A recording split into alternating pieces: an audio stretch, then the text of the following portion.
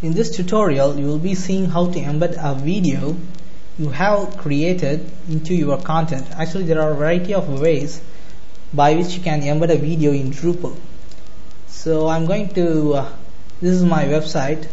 So I have embedded a video here. You can just see it in front page. So let's create a similar one of a similar type. Log into your admin panel and create a content. So it can be of anything, a blog entry or a book page or a page. So I'm going to create a blog entry. Here I'll mention a title, Drupal tutorials by Pointer Blog. So here I will embed my video, and I will provide a short description about this video here. So let's type, this video is to help people understand Drupal better. So okay, now I'm going to embed a code. Actually, if you know a HTML tags, you can easily embed a video into a content, or you will have to use a third-party module to embed it. For integrating those third-party modules, you need to know CCK. So it's very tough for a beginner. So let's embed our own videos here, similar to YouTube style. So all I need is the code. So let's get the code from YouTube.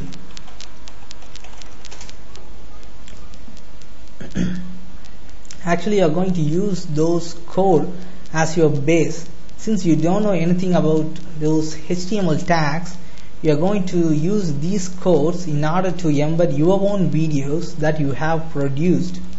So here we have lots of videos. We just need the code. So just click on anything, like in Tokyo. Just click on this.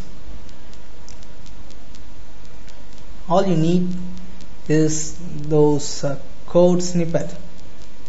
Here you can see those code snippet embedding object. So you copy this and paste it here. So here you can see object width, the video width, height, and you can see the value here. This is what you have to change, and this is this one, source. If you change these things, you can embed your own video. Let me explain how to do those things. So here in my documents, I have a video called Drupal installation. So I'm going to copy this and paste it in my root directory.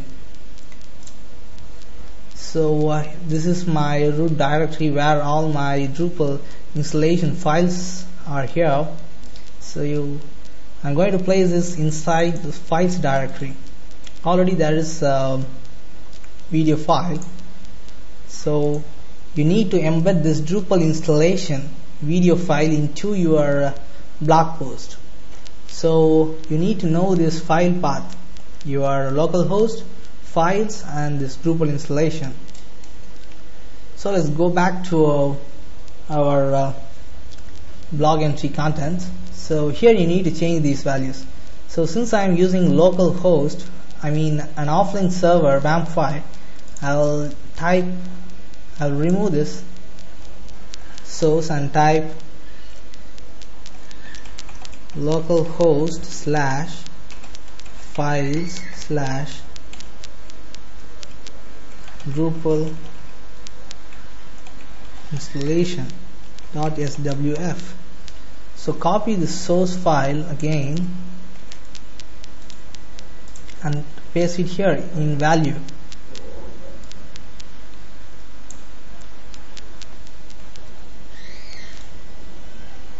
So now it's ready. So what I have done is actually I changed those object width and height and specified its location and source. Actually, instead of this local host, you have to use your website address. If I'm owning pointer blog, so I will use pointerblog.com/files/Drupal installation. So let's see, and one more thing, in input format you have to specify full HTML. Only then these code snippets will be converted to a video. So let's preview it. So here you can see your video that is embedded with specified width and height. You can change these width and height values so to get your videos better formatted in your content. This code is just a structure, a skeleton structure in which you are going to tell those sources actually. So let's submit it and let's preview in our front page. So here you can see Drupal tutorials by Pointer Blog. So just play, you can play it.